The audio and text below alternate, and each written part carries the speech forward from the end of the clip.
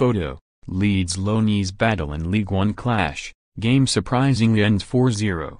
Leeds United pair Lewie Coyle and Mallik Wilks faced off against each other for their respective loan sides on Saturday. With Doncaster flying high in the League One table and Fleetwood going into the weekend having not won any of their previous 6 games, it appeared more than likely that Mallik Wilks would be the one getting one over on his Leeds teammate Lewie Coyle at the Keepmoat Stadium.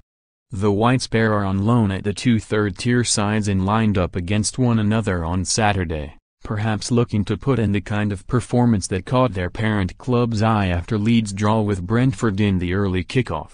Wilks Donny may have been the big favourites for the game, but there is no question that Coyle's COD army took the bragging rights away with them in emphatic fashion.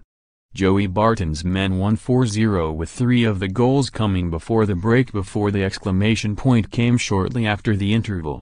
It was an odd game as Doncaster actually had more attempts, while Fleetwood only managed to put 5 on target.